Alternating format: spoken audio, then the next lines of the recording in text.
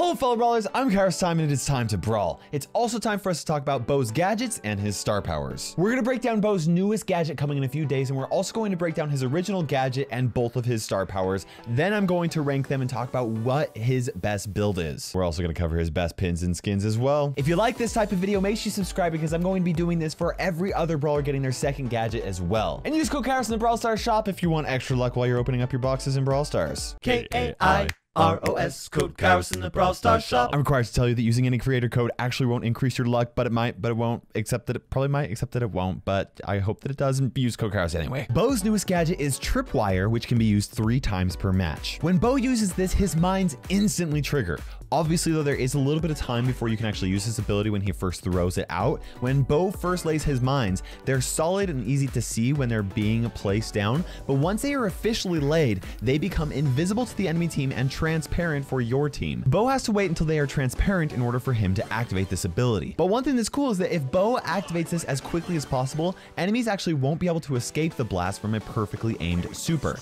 This will allow Bo to guarantee a hit on enemies when he auto-aims them if the brawler is actually close to him, and he instantly activates the gadget. If Bo auto-aims a super far away from him, the enemy might actually be able to escape due to the travel time of his super. This can be used to catch an enemy off guard by activating this ability when they're trying to disarm the mine, and I think that that is going to be one of the biggest benefits to this ability. As soon as Bo sees the mines being tripped, he just activates that and they'll be within range to be able to get stunned or hit by it. Skilled players know how to disarm Bo mines very easily, and this is going to mean that they will have to just avoid tripping the mines altogether unless they know that Bo has activated the ability 3 times already, or that he cannot activate the ability. And this gadget does not have a minimum range, so the only time that Bo cannot activate this is when he's dead and has not respawned yet. Something else that's actually kind of cool about this is that the mines have a minimum activation range that is actually shorter than their explosion range. So Bo can actually hit enemies even when they think they are safe from the mines because they're outside of the activation range. This also allows Bo to use his super against the Ike or heist safes without enemies having to walk over the mines. And he can also choose to blow up certain walls or grass to give his team an advantage when using this ability. Now, one thing you may not know about Bo's super is that the bottom 2 mines actually get set a split second before the 3rd mine on the top. If you spam the gadget button as soon as Bo throws his super, he can actually blow up the bottom 2 mines without exploding the 3rd one. I recommend using this to your advantage when you're trying to blow up walls or bush that can be taken out by the 2 mines at the bottom alone, so that you'll actually still have a mine on the ground that could still hurt an enemy. Also, if you activate the ability, it's very likely that the enemy team will not realize that only 2 of the 3 mines exploded, so there's a very good chance that you might actually catch them off guard. Is this newest gadget better than his first gadget? Let's actually talk about his first gadget and both of his star powers, and then I will rank them all and talk about which ones are better. And of course, what Bo's best build is. Bo's first gadget is Super Totem and can be used 3 times per match. When Bo activates this, he drops a totem that can actually recharge his and enemies' supers if they're close enough to it. And you do have to stand very close to it, within 2 tiles. Now, the totem will charge up a super by itself in 20 seconds, which is actually 10 seconds faster than a Daryl's automatic charging super. I see a lot of people who will drop this near the back of the map and then wait the full 20 seconds before going to where the fight is, and most of the time that is not the best thing to do because you're going to lose important area control if you do that. The best thing that you can do is place the totem in a spot where it will not easily be attacked by enemies, but will still charge your super if you're in the right place. Now, if there's only one wall between you and the totem, it can charge supers on the other side of the wall, so this is typically a good placement, though it is susceptible to thrower attacks. With that said though, throwers counter this ability very easily since the totem only has 1000 health and will typically die to 1 hit anyway. Bo's first star power is Circling Eagle. With this star power equipped, Bo's sight within bushes increases from a 2-tile radius to a 5-tile radius. This allows Bo to stay outside of range from threats that typically hide in the bush, while also allowing him to pinpoint their location, making them easy targets. On top of Bo having the additional sight, his teammates can see what he can see, which makes this incredibly helpful on maps with lots of bush like Snake Prairie. In fact, Bo is very meta on Snake Prairie because of this star power alone. Obviously, on maps where there's not a lot of bush, this star power provides very little value. Bo's second star power is Snare Bear. With this equipped, instead of enemies getting knocked back by his super, they now get stunned for 2 seconds if they get hit by his super. Although this does decrease the chance of an enemy getting knocked back into the other 2 mines, 2 seconds is plenty of time for Bo and his teammates to finish off an enemy brawler. And although brawlers very rarely get hit by all 3 mines, technically this could lead to 6 total seconds of being stunned. But even 2 seconds alone feels feels like an eternity when you are stunned. The downside to this star power is that it's pretty easy for a skilled player to disarm Bo's traps, so this actually provides little value in competitive matches. Now let's compare Bo's gadgets and star power so I can recommend the best build for Bo. Then we're going to rank his pins and skins from worst to best. The choice between Bo's gadgets depends on a lot of factors. If you're playing a map or mode where it would be ideal for you to get rid of certain walls or bushes, you should absolutely go with his tripwire gadget so that you can do this without having to wait for enemy brawlers to actually trip the mines themselves. But if the map or mode that you're playing has a nice place for you to put your super totem that is difficult for enemy brawlers to reach and you're unlikely to face against throwers, you're definitely going to want to go with the super totem gadget because of how much value it can provide for your entire team.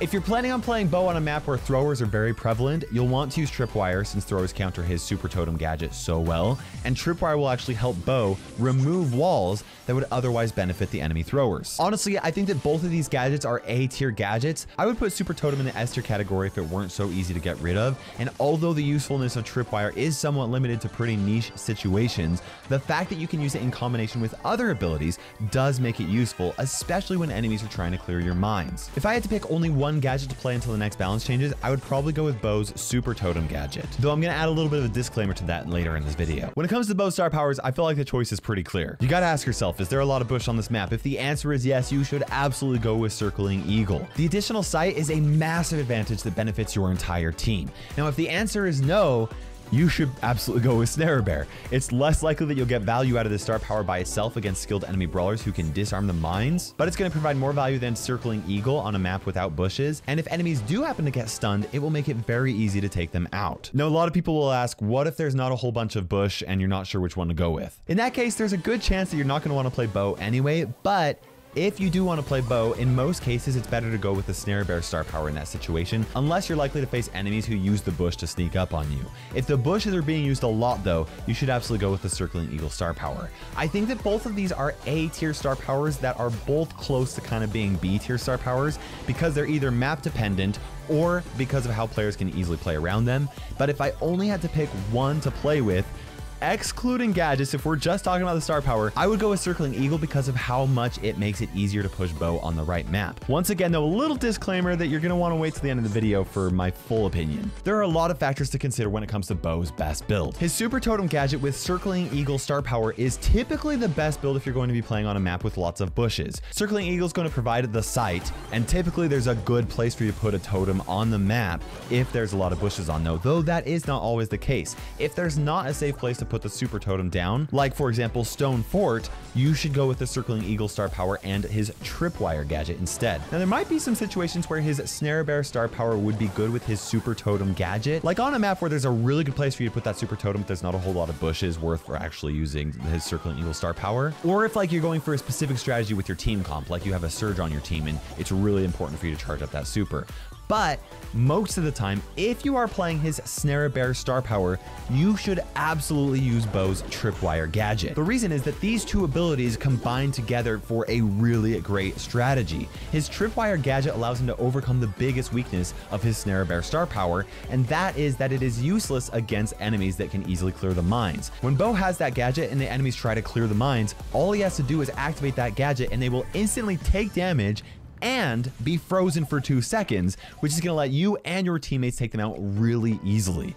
That is why these two abilities combined are the best overall build for Bo. Alone, neither of these are like really amazing, but when you combine them together, the enemy team is going to want to completely avoid the mines where you place them, and that can give you an insane advantage, especially on modes like Gem Grab or Siege, where you really want to try and control a specific location. Now, I know it's a little bit backwards because I chose Bo's Super Totem Gadget and his Circling Eagle Star Power if I could only pick one of them, but that's if they're like separate. In combination, Bo's a much better, well-rounded brawler in this type of situation, at least on maps where there's not a whole lot of bush. And no brawler build is complete without talking about their best skins and their best pins. I do like Bo's base model. I do think that there are some brawlers that have skins that are worse than their base model, but in this case, all of Bo's skins are better than his base model. I think that his worst skin has got to be his Mecha Bo skin, and that's not really saying a whole lot because all of his skins, in my opinion, are actually really, really awesome. The only reason why I chose this as Bo's worst skin is because it costs 300 gems for something that is very similar to his other skins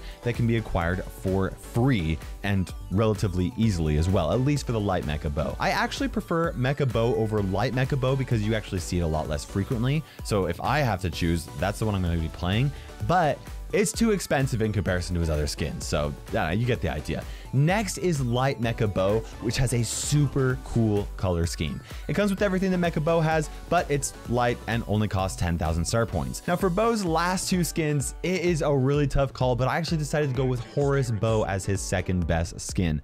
I love this skin so much. It is definitely worth more than 150 gems if you ask me. I'm not gonna tell Supercell that though. Plus, it's super cool that this is actually the first fan-made skin to be put into the game. It has some awesome custom animations for his super, his attack, and his winning and losing screen, and that makes this one of the best valued skins in the game. However, I've definitely gotta go with Bo's Golden Mecha Bo skin for his best skin overall. Obviously, this is just a golden version of Bo's other mecha skins, but that's not what makes this skin so special.